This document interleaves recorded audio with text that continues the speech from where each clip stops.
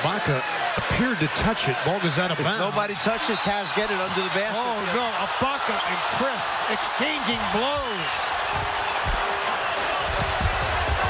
And they'll have to go to the replay monitor now to see if there are possible ejections. Well, it's got to be Ibaka.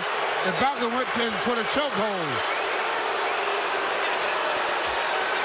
Ibaka, this is going to cost him.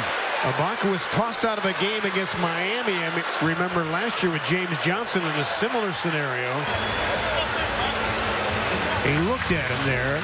Ibaka didn't like what he said. Oh, and railroaded him from behind. Well, both players have been ejected, as you would surmise here, throwing punches.